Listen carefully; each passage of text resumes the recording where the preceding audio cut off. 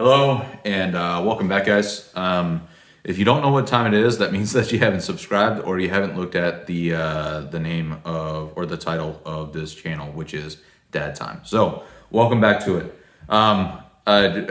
To those who have previously watched my welding update video, I apologize. I was about 3 sheets to the wind, and that's not very professional, and it's also kind of a little bit wonky as far as trying to actually figure it out and explain to you guys the process and why I'm doing what I'm doing. So, in the previous video, we looked at my very first oxyacetylene weld without filler. You can see a couple of, mishaps in there, but again, it was too much fun not to share. So subsequently, we have our second attempt, which is a lot more uniform and a lot cleaner and a lot better. And again, I was still having a lot of issue like actually terminating the weld. In other words, I tacked it on both ends here and here. And then when it came to actual time to finish the weld, I had quite a bit of issue. And that's extremely apparent specifically on this one, which is my first right here and right here. The tack that kind of blew through more or less. But I wanted to show you guys. So in the last one, I pretty much just showed you the backside, and now I'm going to show you the progress and what we ended up doing. You have to forgive me. I'm trying to find the right lighting here. This right here was my very first attempt at oxyacetylene welding with a filler. And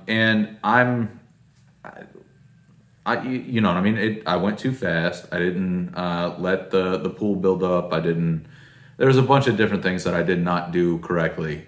And then my second pass, so I went this way on the first one, this way on the second one, and my second one ended up being a little bit better. But again, I was still trying to figure out, like, I'm left-handed, so I'm holding the torch here, and I'm making my circles either clockwise, counterclockwise.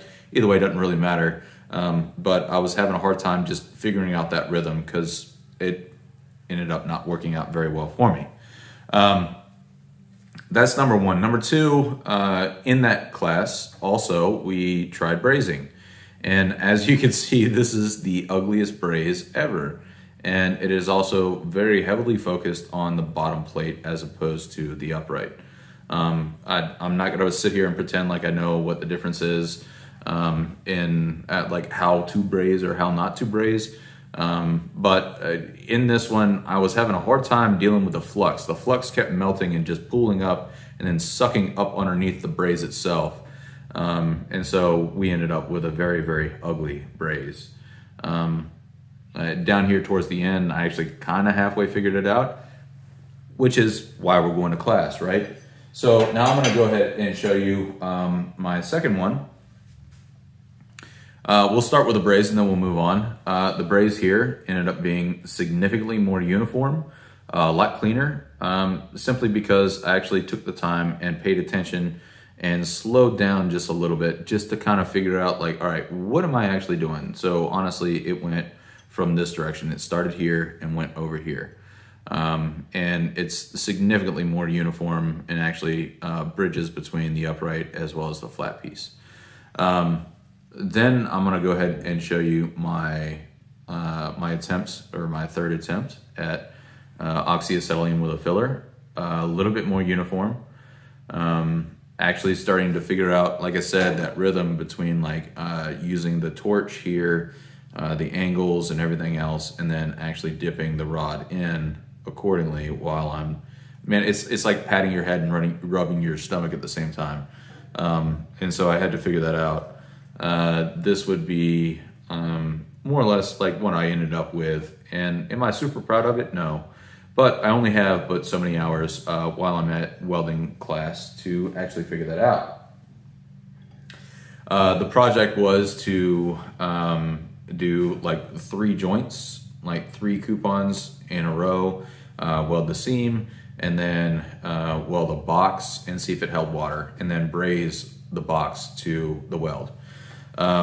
Initially, it went really well, and I had just a little bit of a drip on the bottom side, And then I tried to fix it. I tried to reheat it. I tried to add filler metal, everything else, and it was just a nightmare.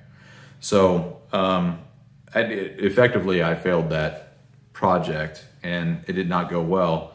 But my instructor said, "Hey, you know what? Like, honestly, like what you did was good enough to pass. You're good. You're all right." But me being a perfectionist, it may be my ego that got involved, that I was really disappointed in myself that I did not perfect it. So it's certainly something that I'm going to touch back on, just because, being a well-rounded, quote-unquote, welder is a good idea. But our subsequent class was TIG welding, and I'm going to show you my very, very, very first TIG welding experience, and it was awful, which was this line right here, super, super thin. I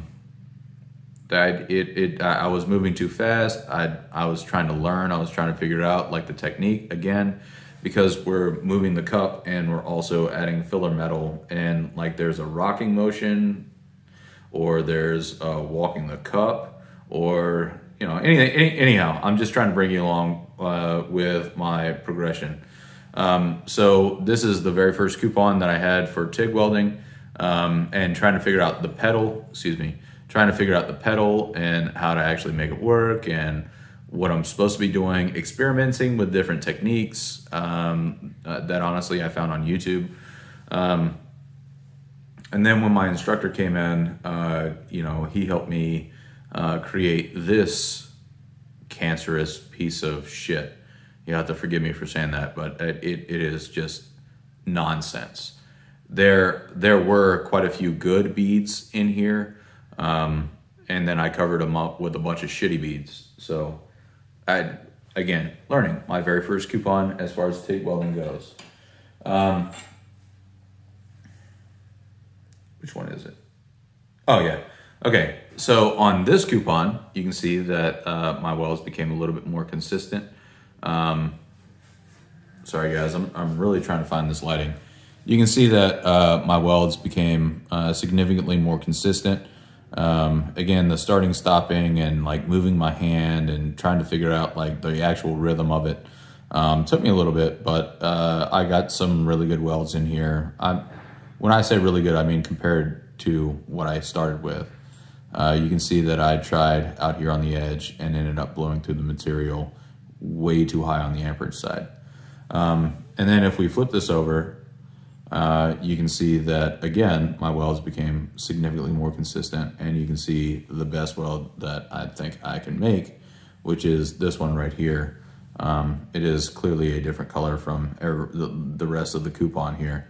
But that was my end product before moving on to the actual project, which is tacking and creating a rectangular a rectangular box, and then welding the seams and everything else. And so through the process, again, you can see the thickness of it. That was the best weld that I had, and it was actually 50-50 between two other really good welds that brought me to this end result. And I'm about halfway proud of that one. So I can tell you that the largest contribution to my success was actually what I have around my neck right now, which is a set of Bluetooth earbuds. Right, so these are noise canceling. They will knock out about 29 decibels. Stick them on my ear. I don't hear the guy next to me in the next booth over cussing about how he's having so much trouble, and I also don't hear in the booth next to me my instructor praising the guy that has clearly welded, or the gal that has clearly welded before. So it allowed me to block all that noise out, kind of get in my own mind, and get inside my own head and actually focus on the technique and like how to actually make it work.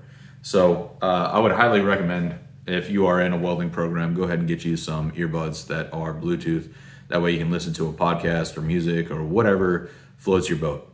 And then my final point would be that again, I kind of touched on this. Well, actually, I hit it really hard in the last video. But if you don't have direction, you don't know what you're doing, you're 19, 20, 18, 17, fresh out of high school, going in, and you know that school really wasn't for you, get into a trade. Whether that's electrician or welding or plumbing or auto body or mechanical, whatever. Try it out, guys. If you're not, I'm just going to use this. I'm going to throw it out as an example. If you're not going to be a lawyer and you know you're not going to be a lawyer, go ahead and try a trade. Because for me, I wish I had done this a lot earlier on in life. I'm 31 years old now, and I'm just trying to figure out like what my next step is, what my next career is, so that I can provide for my family in the way that I need to. Also, I want to let you know that yes, we are in the middle of a pandemic or whatever. It is the best time to actually go back to school because there's a lot of grants and there's a lot of funding for taking courses and actually getting into courses. So I highly, highly and very strongly recommend trying to take a course or a class within the trades, because there are tons of jobs out there that need welders, that need electricians, that need mechanics, that need auto body professionals. Okay. And not only that, but there's also a ton of financial breaks, if not 100% inclusion, that you can just say, hey, look, this is my situation. This is what I'm doing. This is what I got going on. And they'll say, yeah, if you pass the class, you got it for free. That's not my case, but it could be your case. So again, perfect time to get into it. Perfect time to go ahead and just, pull the trigger and go ahead and get into a trade and learn something that is that really is the backbone of this country, which is people that make things. So that's all I got for you today. I appreciate you watching. Like it if you want, comment, I will respond. If you find this stuff interesting or you want to, join me in my progress, I'd love to have you along. Go ahead and subscribe. But like I said, I'm just a regular guy. I'm a dad. I'm out here in my garage right now while my son is probably tearing up the living room. But we're going to go on a tractor ride and go from there. So, like I said, I'm going to close this one out. Highly recommend going to your community college or your votec or FFA or whatever, and just getting into something that you work with your hands and you can create some really cool stuff. That's all I got for you. I'll catch you guys in the next one. Bye-bye.